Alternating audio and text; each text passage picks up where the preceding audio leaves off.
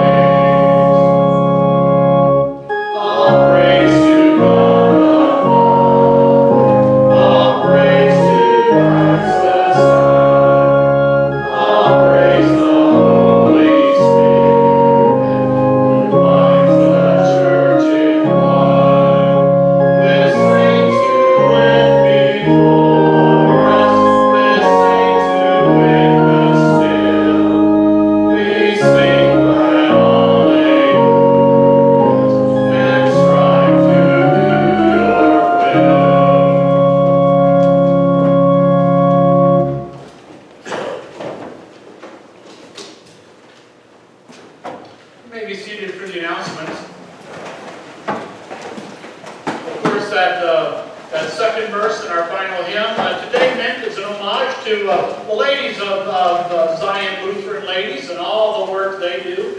I know the mite box, the big mite box, as opposed to the little mite boxes, is sitting on the cabinet in the narthex. And if you'd like to throw in some change or cash or check, all that money goes to support their various mission projects. Through the years, the ladies of the LWML have given millions and millions and millions of dollars to incredibly worthwhile mission projects. And so I invite you, make use of that large box, help them support all of their mission goals and objectives. And ladies, congratulations on another year of service in God's church. Church council meeting meets tomorrow, 7 o'clock. Those members of the council, please be aware of that. Then the voters meeting will come a week later, so a week from tomorrow evening.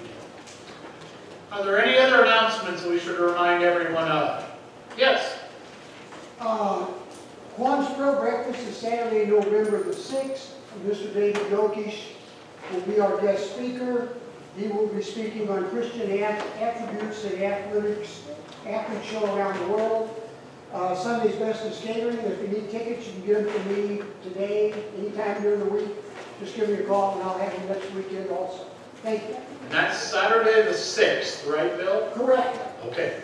8:30 in the morning. 8:30 in the morning. Anything else? If not, then God's blessings to all of you as you enjoy what appears to be a beautiful day.